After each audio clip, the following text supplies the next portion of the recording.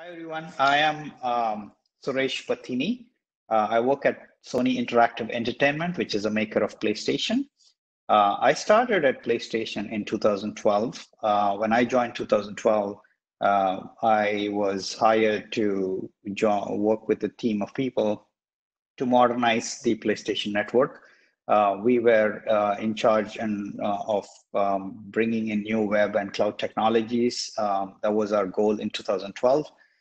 We accomplished that. And in 2013, my team and I led the group to launch PlayStation 4. As you know, PlayStation 4 is quite popular. It's very good. It has done really well. And since the launch, it has grown significantly, and the scale and the number of customers and the engagement kept growing rapidly. As the demand for the users and the console kept going up, we had to invest a lot of time in making the services that were powering the PlayStation ecosystem more resilient and available. So we invested a lot in going to multiple regions within AWS cloud. That was something that we accomplished in 2016.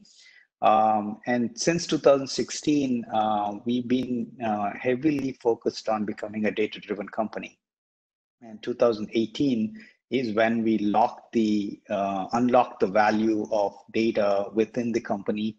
And since we have a lot of data, we leverage the data to start investing in personalization, machine learning, and those are the efforts that we are working on right now, and we have delivered some of them, and we're continuing to invest in machine learning.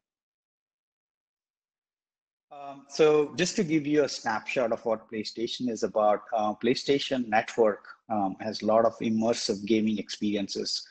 We have lots of games, 500 plus games that are available on PlayStation ecosystem.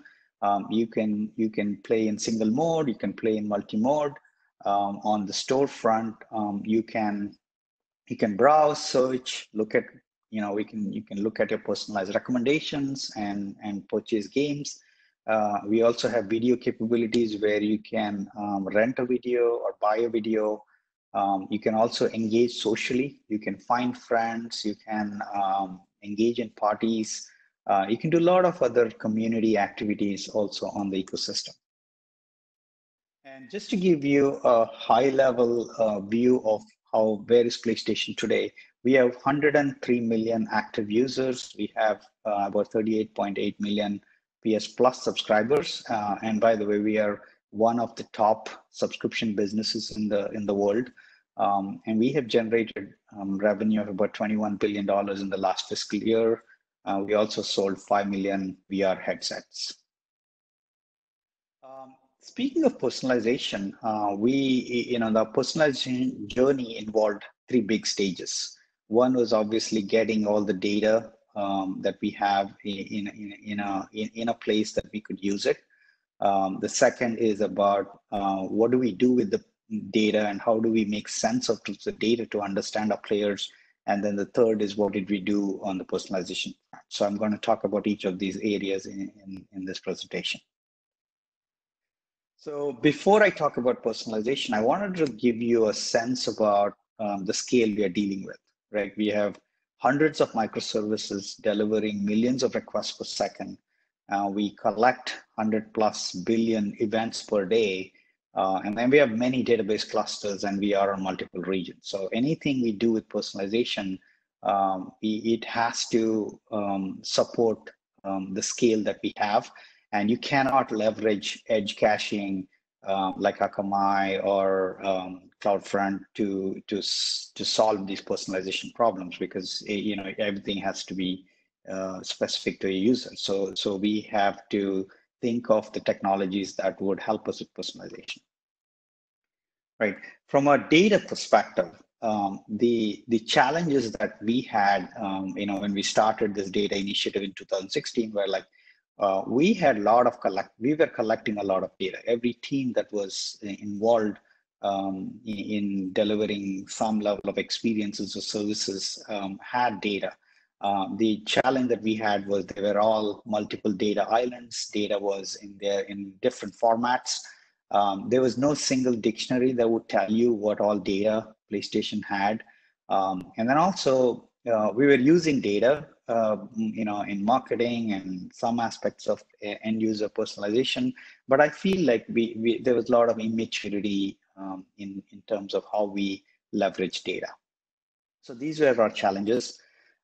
So when we looked at all that stuff, so we, instead of building a centralized data platform, we came up with a concept called Data Ocean. And the principles behind Data Ocean are really to federate the data ownership, not to have a single owner of all data.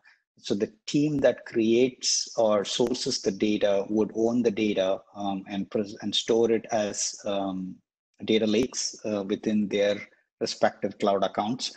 The only central thing that we required was the catalog. We called it the dictionary or the catalog, which kind of had information about where all the data is.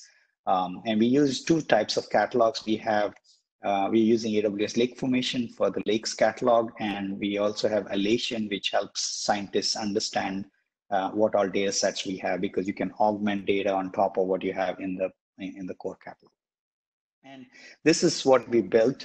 And with this, what we could do is, teams could come in and look at the data and enrich the data and create more data sets which were available for machine learning engineers to use these to personalize and deliver personalized experiences. And we could also use the same data sets for enterprise reporting to drive business results.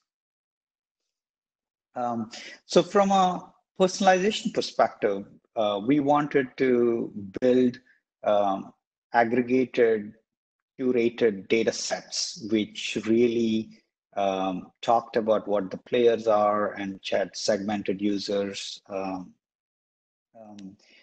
segmented users by genre, by spending patterns and various aspects, right? So we had a lot of machine learning opportunities at the data level itself, where we did a lot of offline investments to curate the data to create audience segments by various dimensions. And we also invested a lot in feature engineering to generate attributes for each user. So that way, if you wanted to do a personalization campaign for people who spend at least $50 a month, we had all those, capabilities attributes that were generated for each users. And that's where we spent a lot of time on machine learning, both in the offline and then at runtime. I'll talk about it a little later. And then to enable this personalization, we invested in building a lightweight machine learning platform. Think of this platform as a system that allowed machine learning engineers to create their models, deploy their models, run their models, manage workflows for their models to really help with training. And once there was adequate training and adequate confidence in the attribute and the features that they generated, we would push them to the prediction layer. And you can see the purple box is the runtime store, and that's the topic of today's talk that I'm talking about. So I'll get to that in a second. So when it comes to feature store requirements, we had some requirements in place, right? We wanted a backend database store which can handle 100 plus millions of users, right? And we were looking for a store that can handle several terabytes of data. And we were generating attributes and features, 100 plus features per user. So we wanted a store that could handle that scale. And our data retrieval, we had to make snap decisions at runtime at a scale of millions of requests per second, and our latency requirements were to be under 10 milliseconds. And we also wanted our total personalization solution to have low cost, total cost of ownership to be reasonable, right? And then we were looking at various database systems, and one of the things that is, if you look at early days in traditional relational databases world, where you would vertically do your scaling by throwing in bigger and bigger hardware at the problem. But with internet scale, the data volumes have grown exponentially, and that's when distributed systems became popular.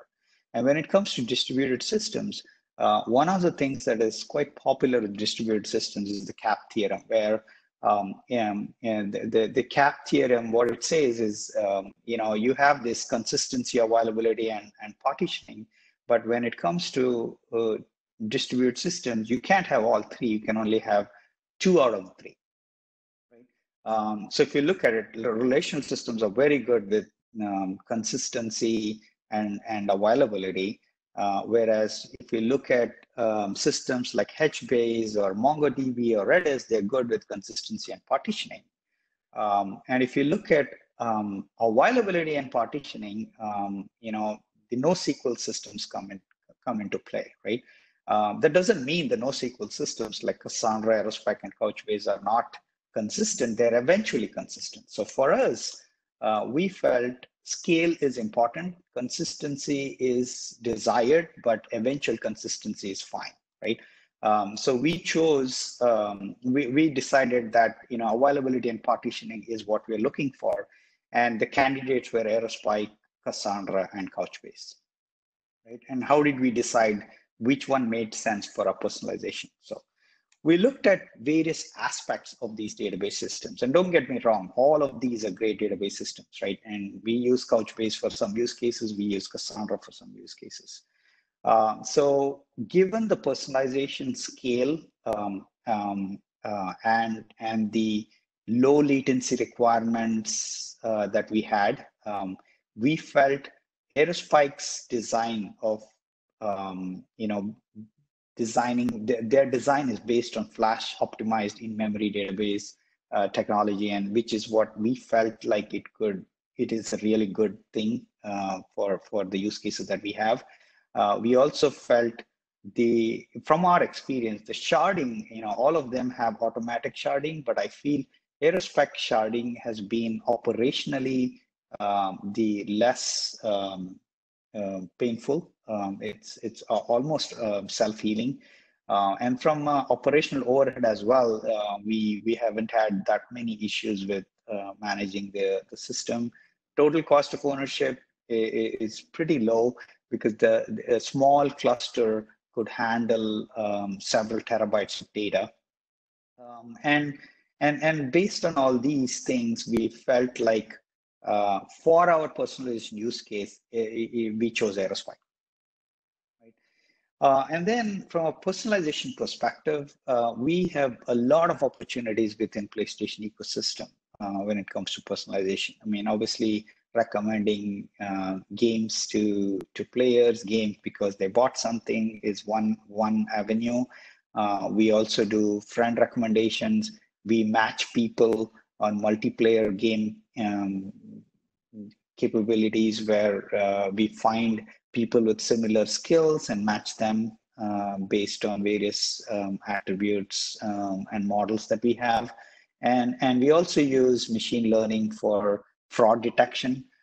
So we have a lot of use cases. Our eventual goal is to make all experiences and all games that users engage with much more personalized and much more user-centric. Right. With that, I thank you for listening to my talk. And by the way, we are hiring great engineers. So if you are looking for an opportunity, hit me up on LinkedIn and we can go from there. Thank you.